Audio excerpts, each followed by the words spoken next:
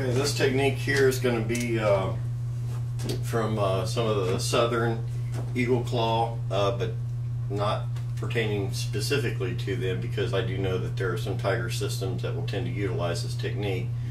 The most thing I'm wanting you to focus on when I show this technique is mostly what's going on with the leg application, or at least within the system of Pomoshi. They use the term suna, which is talking about southern grappling, or grappling of the legs, or breaking the balance of the legs, which in the system or any system utilizing self-defense concepts, disrupting the person's balance, attacking the lower areas is a primary, because naturally if I affect his balance, I'm affecting his ability to be able to continue to attack me. So this is a primary aspect of it.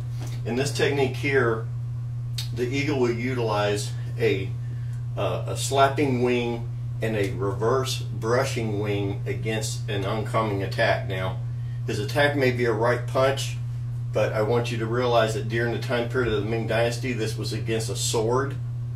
So my brushing hand very well may be a sword against sword, utilizing the flat of the blade to brush against it, while this hand here would be using a shielding technique.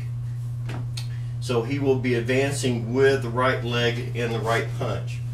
Okay, so as he comes in, I am coming across his path here and pretty much stepping on the side, or on the top of the instep of his foot, as I'm brushing off here with the right wing. With the left one, I'm striking in here. It's very loose. It's like a slap with the back of the hand. Boom. All these are being done simultaneous. So as he comes in, boom, I'm making the strike. He's coming here over top of the head and here with the back, which puts it directly across both of the kidneys. Okay? And as a finish, he turns his leg in and does the suna. We'll see this from the other side. So as he comes in, he strikes, steps in, the other strike comes over the top of the neck. As I said here, reverse wing across both kidneys. He's pointing across both kidneys as he strikes here. And because we don't have a good solid falling mat here, I'm just going to slowly do this. He turns inward, and that's what would actually take him down. And that's simply turning that leg in.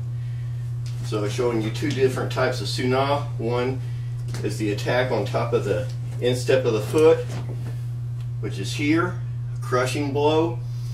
The other one is stepping in and turning into their actual knee, which actually facilitates the takedown. And that is it.